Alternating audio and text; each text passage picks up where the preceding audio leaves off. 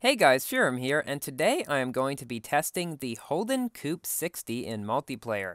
Now this car has been in the game for a long time, and it used to be one of the best multiplayer cars in the game, so let's see how it performs now. My rank is 1493, with a tuning of 0502, and in Pro Kits 5050. Typical multiplayer tune for a top speed oriented car. So now for our first race, which is on San Diego Harbor against a Camaro, an MP48, and some other cars. Even when I perfect nitro at the beginning of the race, I still start up faster than the Camaro, which as we all know starts very slowly, and so I'm able to knock down him and get past him. It is a good practice in most cars, or all cars at this rank really, to try to knock down Camaros, because they're faster than any other car at this rank, except for the SLK I suppose, and knocking them down gives you a much better chance of winning. As you can see, I have now passed that MP48, and I can go 281 miles per hour at this rank, which is about 25 miles per hour slower than a Camaro, but nearly 20 miles per hour faster than an MP48. The Holden drifts quite decently as well, even when multiplayer tuned like it is now. As you can see, I can get around this corner with not much of a problem at all. So thankfully, this was a one-lap race, so the Camaro has no chance to catch up, and here we go, finishing ahead of him and the MP48. So let's see what their ranks were.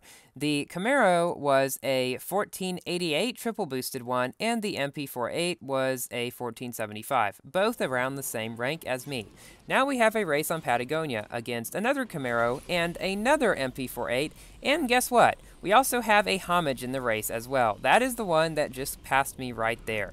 So the Hommage does start up slightly faster than this car actually, because this car does have below average acceleration. At Max Pro, this car is nearly equal to the Mercedes-Benz AMG GT3, which is the king of B-Class. This car can do pretty much as well as the AMG on most tracks in the game. So if you have this car and not the AMG, and you have other multiplayer cars, you might just want to go ahead and Max Pro this one. But give it a chance first in multiplayer, because it is very good. This Holden goes about the same speed as a Vulcan tuned to around this rank as well.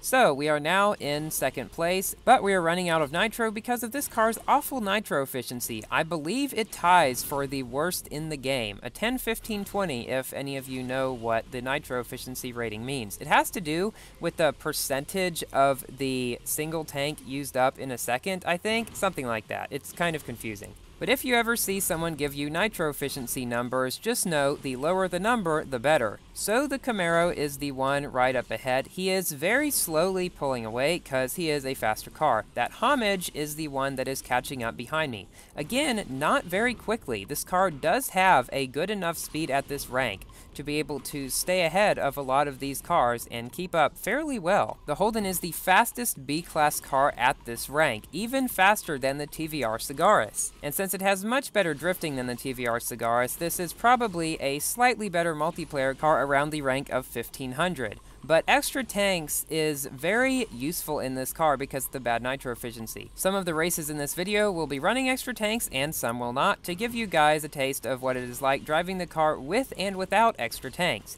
It's not necessary, but it is definitely helpful. So we are coming up pretty close to the end of the second lap on River Fort, and that Homage is ever so slightly closer to me than he was before. Right now I'm stealing his nitro so that he might run out, and that will give me an even better chance of beating him. So he has taken the shorter route down to the right, which could possibly be faster in really top speed oriented cars.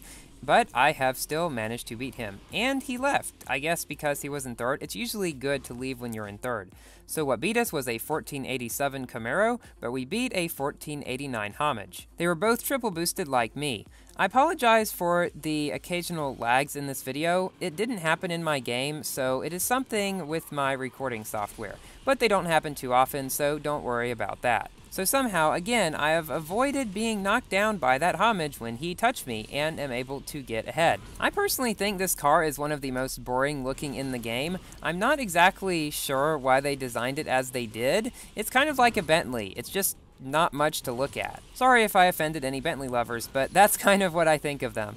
and I was able to make this car purple. However, there are no decals for it. I think Gameloft should go back and add decals for the cars that are not able to have them currently. I'm not sure why they made some be able to have them and some don't. Some it just wouldn't work very well on, like an MP425 for example, but other ones like this one, I mean, a decal would look really nice on it, I think, and shouldn't be too hard.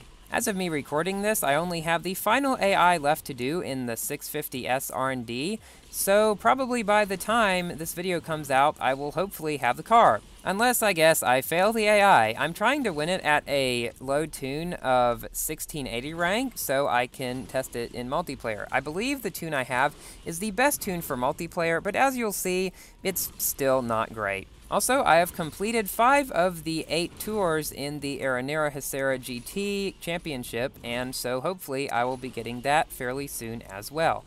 So we have come into second place, the Homage ahead of us wrecked, and we only have the Camaro, which is actually the same one that was ahead of us last time. His name is Wilson Moretta ID, and I believe he watches my videos, so if you're watching this, Wilson, nice races. I enjoyed racing against you. So again, we are finishing ahead of that Homage. The Homage is not as good at this rank as it is above 1600, so I would recommend to anyone who has Homages to tune above 1600. I think he stayed in because he knew he'd lose 7 because he'd already bailed once, and he figured he would probably lose less if he just stayed in. So now for a race on Munich against, again, Wilson and another Camaro and an MP48 that just bought me on the back, which may have given me a slight acceleration boost. I'm not sure. If a fast accelerating car hits you from behind, do you actually get any more acceleration than you would otherwise? I am not sure. So the general routes that I take in this video, such as going to the right up here instead of going to the left, are the best general routes for this track. There's probably some little tricks and stuff you can do to get a better time, but not many people have learned them yet, so here's just the basics. I personally think Munich is one of the nicest looking tracks in the game, if not the nicest looking, just because it has so much variation in color in it, especially purple in some places, so that's really nice. Now here is a section of Munich which has a crazy amount of ways you can go up or down. As you can see, you can fall down 2 whole levels. I think it may take a while for people to figure out which of these is actually the fastest levels to go on because there's such a small difference between them, but I'm sure someone will figure it out. So one Camaro is ahead of us, but there are 2 Camaros behind us, I believe, and that MP48. And I believe these are the only other cars in the race. Yeah, so there's no civilian cars, you might say, which is kind of rare. The Assembly Cup currently running for the Holden is nice in the fact that all of the blueprints are very evenly distributed. You don't get half of them if you're in the top 25 or something like that. No, you get 8 out of 10 if you're just in the top 2,000. So you only have 2 left to get, and it was given out in the previous season, or some of the blueprints were, if you were in Pro or Champion. So it should be fairly simple for a lot of people to get this car, and not have to spend tokens on it like I did, because I bought it for tokens purposely before it changed into blueprints, so I wouldn't have to collect them. But then this cup came out, and the multiplayer season gave them, so it was kind of a waste of tokens. But hey, I get the car early to show you guys, that's always a plus. So one Camaro beat us, but we beat 2 of them, one of which was nearly 100 above me. So now for our final race in the Holden. In this car, it is best to pick 2 laps on twisty tracks. Let me explain why. So voting 2 laps makes it a lot easier to catch up to MP48s, which again are quite a bit slower than you, but on a 1-lap track, they might still be able to beat you. Picking twisty tracks such as Dubai or Sector 8 or Tenerife or something like that are good ways to have a better chance of beating Camaros. So yeah, if you do that, you will be able to beat MP48s and Camaros a lot of the time. Camaros probably less often though, because a lot of them are extremely skilled drivers, and an extremely skilled Camaro driver will likely be able to beat this car on most tracks. However, around this rank, the Holden can beat pretty much anything else fairly reliably, possibly struggling against the occasional Homage and Vulcan, but besides those in the Camaros, probably not much else. So I would say this car is definitely worth it to get, even if you bought it with tokens, because it is a good multiplayer car, number 1, and can beat the majority of cars around this rank, and at Max Pro, it is a B-Class King, and will likely get you top 1000 in B-Class heats. Probably even top few hundred if you drive it really well. So I do believe the tuning I have now is the best tuning for this car, allowing it to be faster than any other B-Class car around this rank, as I believe I've said earlier. So thank you all for watching. Please like the video if you enjoyed it and found it to be useful, and please consider subscribing for more Asphalt 8 videos. And I will see you later. Goodbye.